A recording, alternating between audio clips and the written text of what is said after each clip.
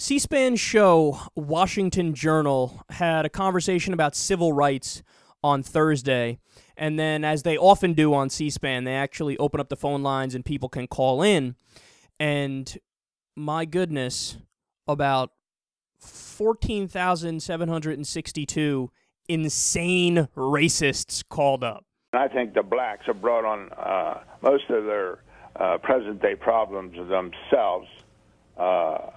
They insult white people. I've heard them insult. I've heard already right here on your own show. I heard some black call Karl Rove a white boy, and I don't think that's right. They're attacking white people in the big cities, and we're supposed to put up with that kind of stuff and like them and say, well, come on into our neighborhood. And how about a discussion of some of the black crime that goes on in this country? You people never will discuss that, and you won't discuss discrimination against Irish. How about the Irish? They were discriminated against. So were the Mormons, the Italians. You people will never discuss that. You only discuss discrimination against the black people and their poor schools. You say we pour more money into their schools than we do into any white schools, predominantly white schools. Thomas, have you felt discrimination in your life? But I felt, yes, I have felt discrimination in my life. Yes, because I am of Irish descent, I have felt it. Yes. Okay, Thomas, thanks very much for the call. Thoughts with us. This is from Danny, who says, the racist are those who set out to destroy the nation's white identity. That is racist.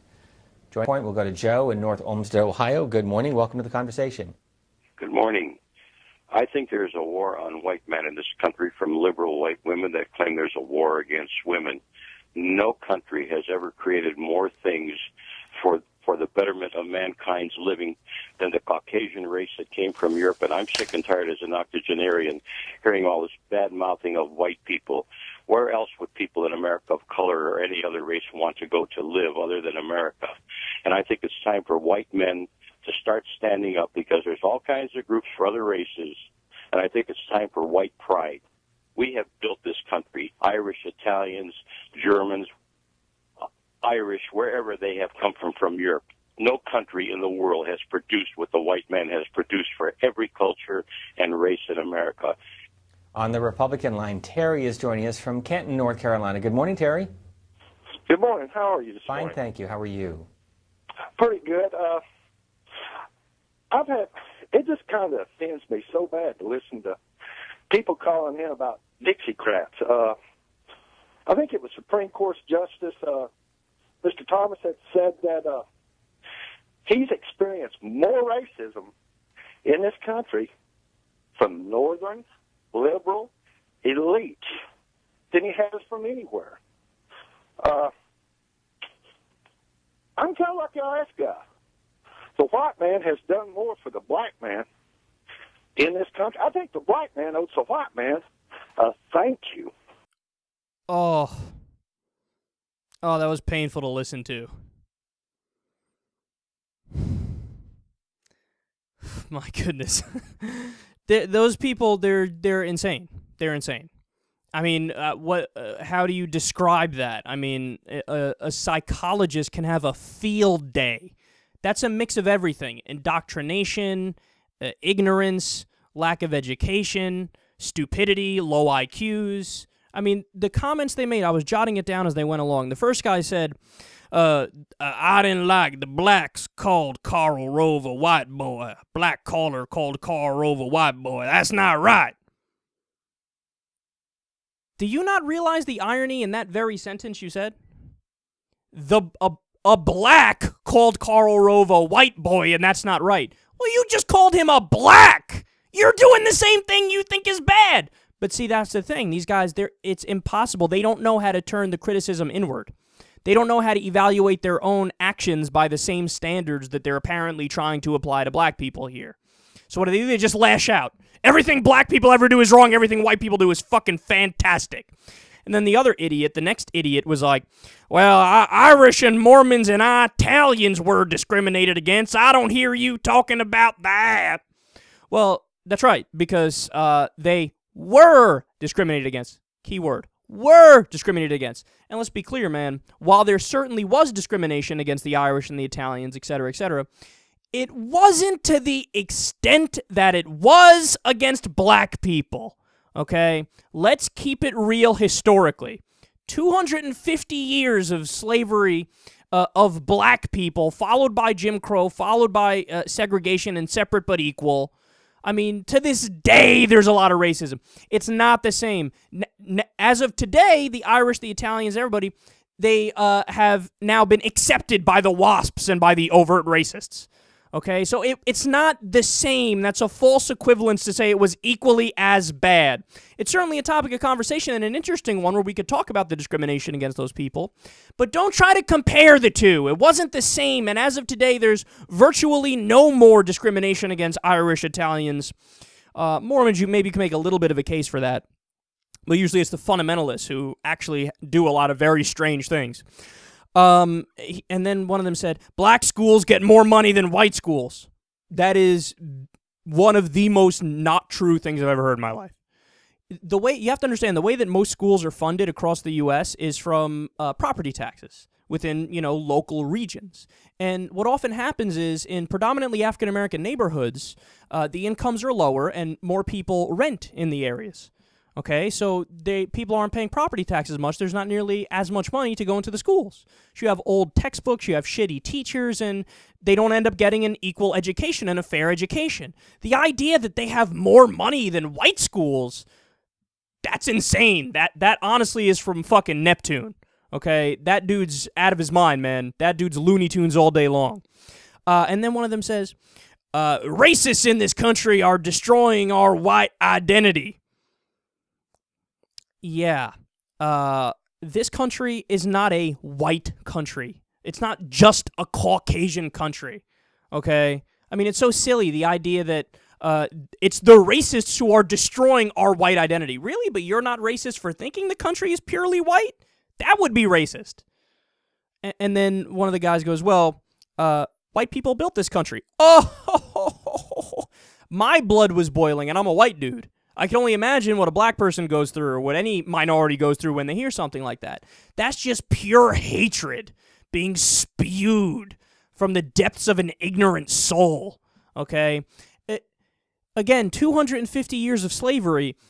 The slaves absolutely built this country, okay? And not just the slave labor from African Americans, but Asians built the railroad, for example.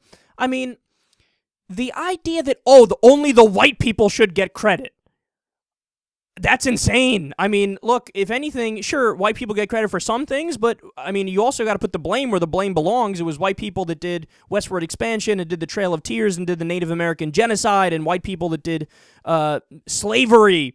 So please, man, they just gloss over facts of history. They act like, no, put that aside, brush that under the rug. That's not relevant to the conversation. Of course it's relevant to the conversation. Enslaving people for 250 years and wiping out the Native Americans? That's the single biggest piece of evidence when talking about this issue. But he's just like, no, just give us credit for everything and black people credit for nothing. Insane racism. And, I mean, think about it, man. The idea that racism is dead, they are the living proof that it's not. And a lot of people think like that. Make no mistake about it, We live in our little bubble. 40% of the country think Jesus is going to return before 2050. So 40% of the country are fucking crazy, okay? What percentage are racist? I don't know, but I'd venture to say it's at least 30%, I mean, the South, across the board, they still fly Confederate flags and shit. So, look, it's a bad situation, man. And so blacks were freed, of course, after the 250 years of slavery, but then we still had Jim Crow and segregation and separate but equal, which, of course, wasn't equal.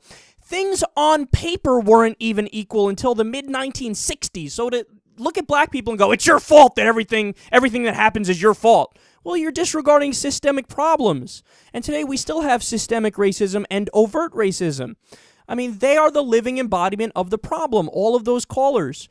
So to just give you some quick information on this, I know we've been over this 1,000 times, but we can prove that racism still exists. It's a fact. So, for example, there was a study about online sales where you had a white hand holding an iPod and selling it, and then there was a different page with a black hand holding an iPod and selling it, all the information the same. the white hand got virtually all the hits. Just solely based off the skin color, people said, I'd rather buy from the white person. All the other information was the same. Or how about the resume study? When it's a traditionally African-American sounding name on a resume, with all the same work experience as another resume with a white name, the white name gets virtually all the hits. Again, everything except the name. There's nothing else that could account for the disparity except feelings about race. And then there was the bicycle study, where I think it was ABC News, it was an investigative report. You had a white guy try to unchain a bicycle. Okay, people would look at him like suspicious, but nobody called the cops. People just kind of walked by, right? When it was a white girl trying to unchain a bicycle having trouble, people went out of their way to help her, okay? When it was a black guy doing the same thing, everybody called the cops.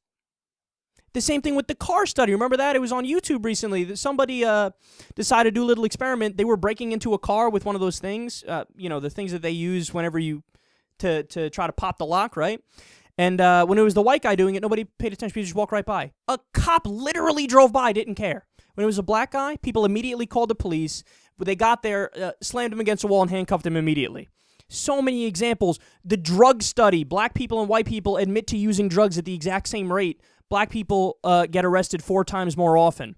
I mean, even just the perception, of what they call white privilege, which is the fact that if you look at a black guy who makes it, a lot of white people dismiss it. They go, affirmative action. He doesn't deserve it. But then if the same black guy says, well, fuck it, I'm not even going to try because the system's geared against me, then the same group of people goes, typical, what'd you expect? So wait, if they do well, they don't win because you don't give them credit. If they do poorly, you don't give them credit. So wait, it's a lose-lose. So it's a fact that racism still exists, and this segment 100% proves it.